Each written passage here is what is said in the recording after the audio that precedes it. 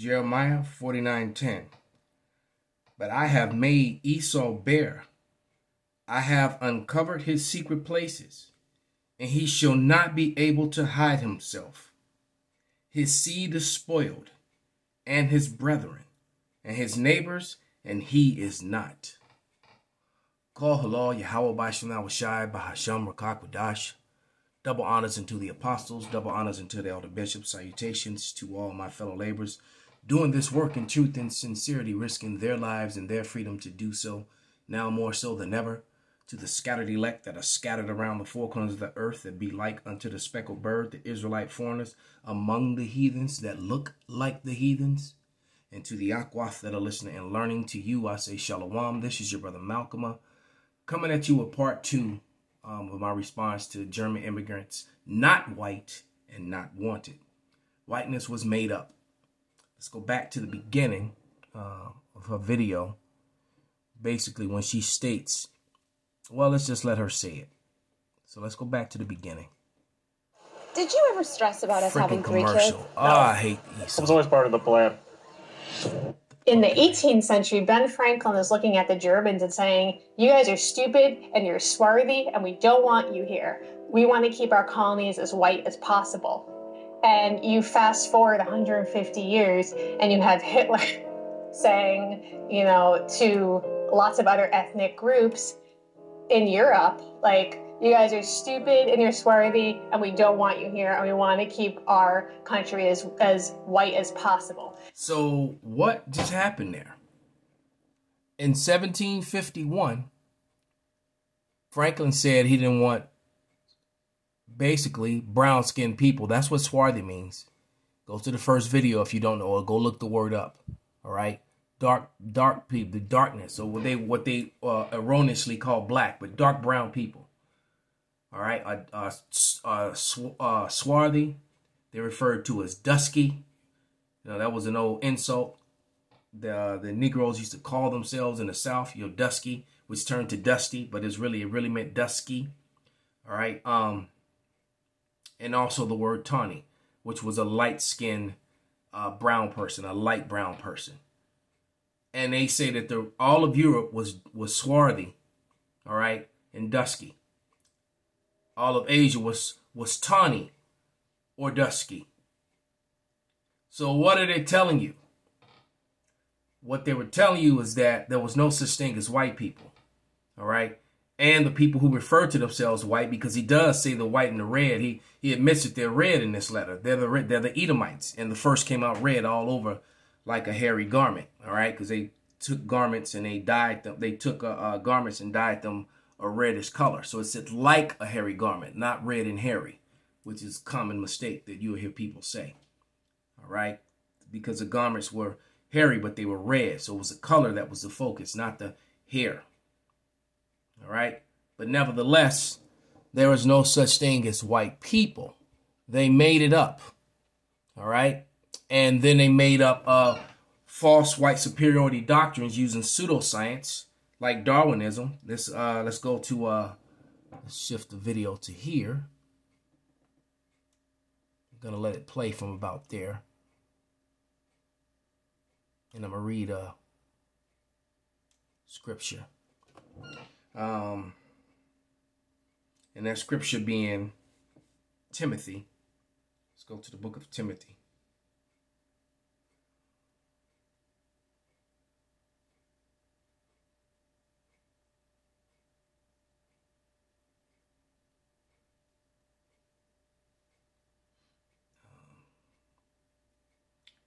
No, it's Timothy. Where's my mind going blank? Is it 2 Timothy?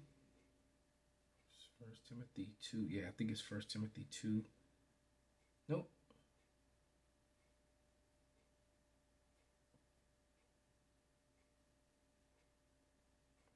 Just bear with me.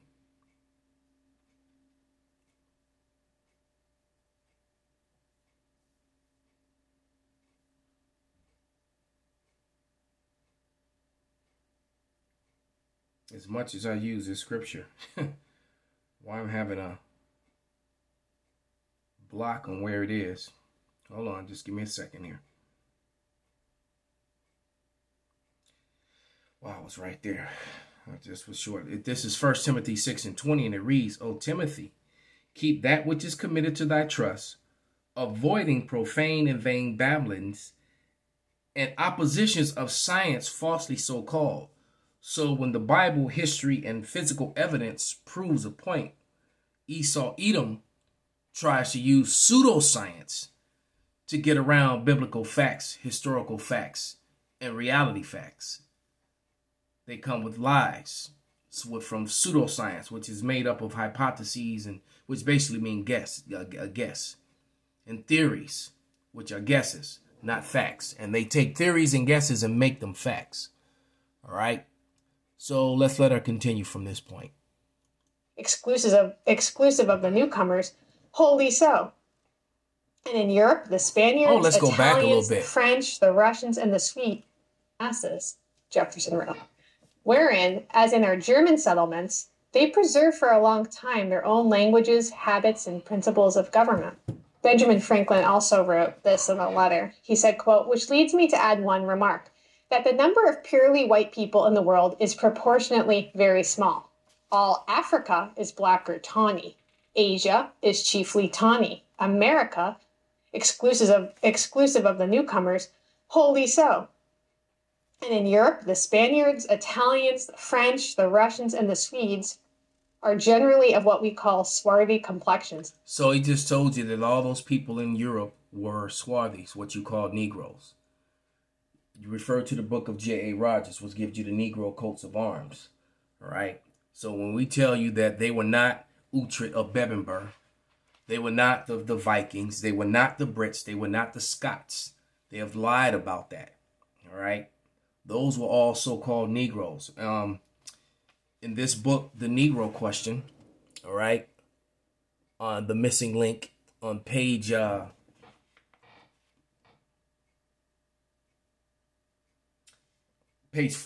and 5, I'm just going to read some quick excerpts from different books and read the names of the books and the information that it came from. Professor Winchell Alexander, Our Remote Ancestry, 1815 to 1900, collection of journals. The short black man came from Atlantis, Northern Africa, and they overran Europe. They were known as Britons, all right? Now, they didn't come from Africa. They came from the land of Israel, all right? He's lying about that part. But the Britons, the actual Britons, the Saxons, all right? It wasn't all the actors that played in The Last Kingdom, all right? It wasn't all the actors that played in Vikings, okay? Now, is it a chance that some of them may have roots to the people I'm talking about? Yes. I always talk, I open every lesson with the Israelite foreigners scattered among the heathens that look like the heathens. And so that means that some Israelites are going to actually look like so-called white people. That's what Oliver Cromwell was doing when he was clearing all the brown-skinned swarthy people out of Europe in the 1600s. All right? Because you'll hear people talk about the Irish slavery and all. Yeah, because those pale Irish men had black forefathers. That's why he was getting rid of them. All right? Because the worst nigger, all right, to them is one that looked that could pass for being white. All right? Hence the reason why the Italians, especially Sicilians, to this day are not allowed to join the KKK. Because they are aware that they were spawned from Negroes. They came from the Moors. All right? But here's another information. It says, Roman historian Tacitus, the origins of black Britons. The Iberians are black. What's the Iberian Peninsula? That's Scotland and Ireland. All right. Roman historian Tacitus, the origin of black Britons. Iberians are black people with curly hair. Anthropological Review, Society, London, Volume 8. So that's where it came from.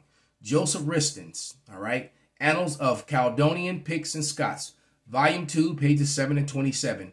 Picts and Brits are brown complexion with curly hair. All right. Ivan van Sertima. I have his book on the shelf behind me. The African presence in early Europe. Once again, they try to group Hamites and they try to group Hamitic people, Africans, and Negroes together. They are not the same people. They're trying to deny admitting that they're Israelites. And let's get a receipt to show that. Let's go to the evidence folder. I even have images of Spartans here where they remove the the noses and lips, but they couldn't remove the cornrows from the hair though. All right, hold on. Where are you? Here we go. Evidence folder. And I know it comes up pretty quick. Here we go. We'll just use my phone. But there it is. All right. There's a difference between an African and a Negro.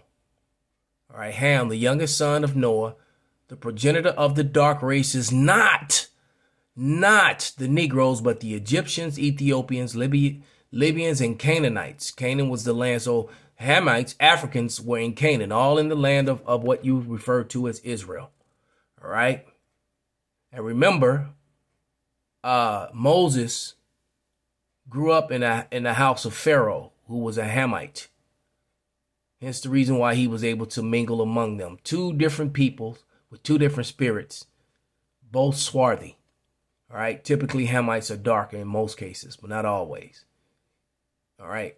So there's that. So when they say that African presence, no, that was the Israelite presence. Africans pretty much fail. As a matter of fact, they're even showing you some Scottish coats of arms in this book on page 24. All right.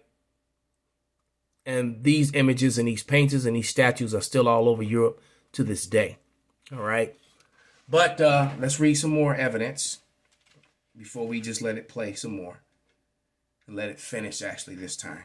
All right. Albert Churchward, 1912, Origins and Evolutions, page 12 and 13. The black Basque, meaning bodies, were exterminated from Europe. All right. So they removed them. Professor Boyd Dawkins, Our Earliest Ancestors, Bygone Days, a lecture delivered in the public hall of Collyhurst, Manchester, that was in London, January 8th, 1879. The ancient Britons, Irish, Scots are short black people. Once again, Uchida Bebenberg was not a so-called white guy. All right? The outlaw king, Robert the Bruce, you know, and Robert the Black. Remember, King James' son, with King Charles II was or his grandson, Charles II was nicknamed Black Boy. I still have yet to meet a white guy that's nicknamed Black Boy yet. All right, he was so dark, and Oliver Cromwell beheaded him and removed him from power and all his people in the 1600s. All right, Dr. Thurnham, Nature Journal and Science, page 92. From the evidence at hand, it seems that the Iberian black man occupied the whole of Western Europe at one time. Professor Huxley, 1870. The Iberian race, page 332. The Iberian Basque black bones have been found all over Europe with his animals. It is undeniable truth and evidence. All right? And it is extremely racist and hatred to go against all this evidence and then push this whole ideology of this made-up white thing.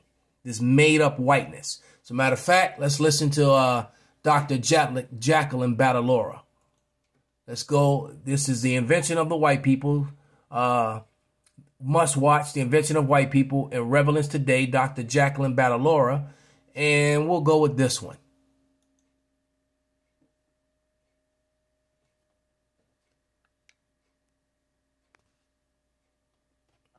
White people did not exist before 1681.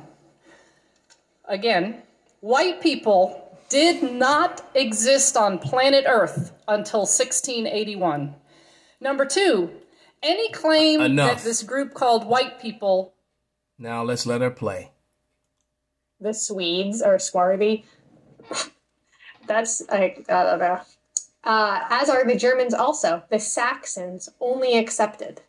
Which is a lie. The English make the principal body of white people on the face of the earth. I wish their numbers were increased. Why should, in the sight of superior beings, darken its people?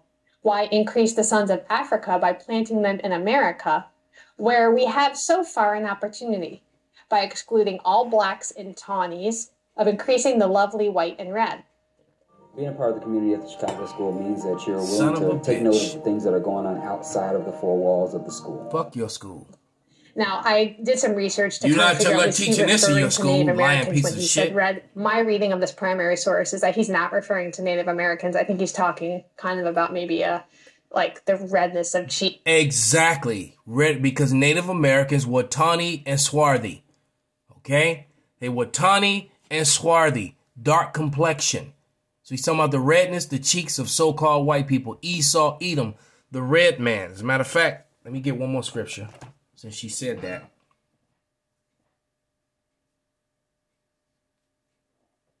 That's why they took the word ruddy and tried to attach it to white people. When ruddy is actually talking about someone who's maroonish, reddish brown, a youthful looking, and had nothing to do with paleness. But this is Thessalonians is where I want to go.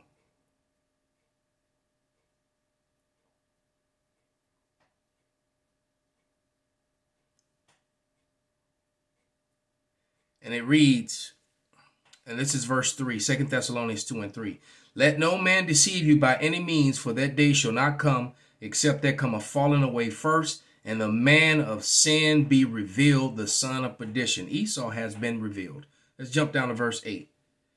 Then shall the wicked be revealed, whom the Lord shall consume with the spirit of his mouth, and shall destroy at the brightness of his coming. And the spirit of the Lord's mouth are his prophets. All right, us. Referring to Native Americans when he said red, my reading of this primary source is that he's not referring to Native Americans. I think he's talking kind of about maybe like the redness of cheek you might see on someone with fairer skin, because earlier in the same paragraph, he refers to America as Native Americans as tawny. As tawny. So I think...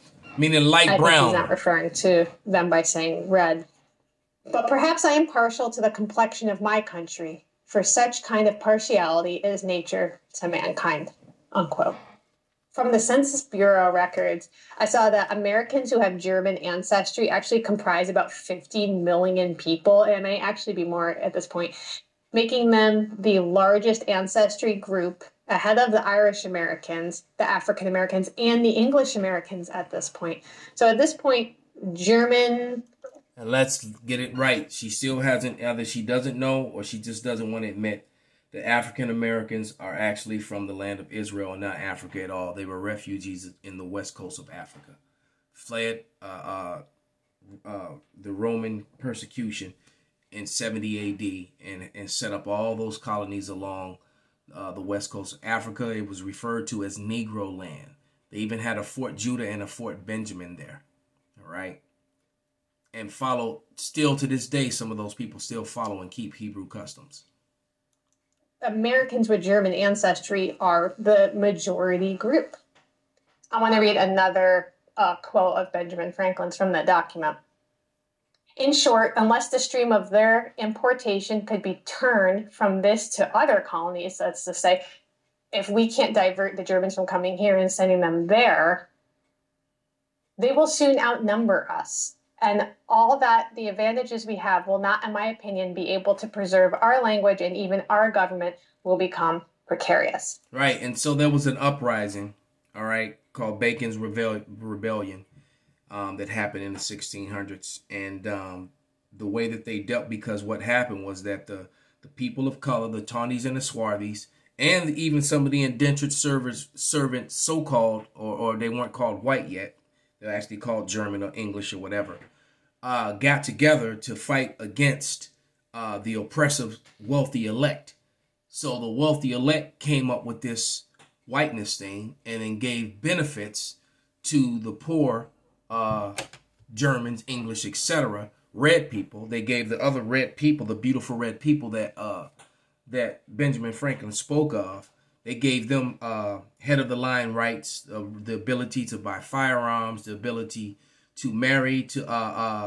They denied, because at this point too, the red women were marrying the tawny and swarthy men. They weren't marrying the newly called white male. So they were angry about that. So they passed all these laws that forbid men of color, the tawnies and the swarthy and the dusky, from owning firearms, property, or voting. And it now gave this privilege to this newly found whiteness. All right, even though they still were screwing them over financially and in other ways, it gave them a little bit more incentive because it made their lives a little bit easier.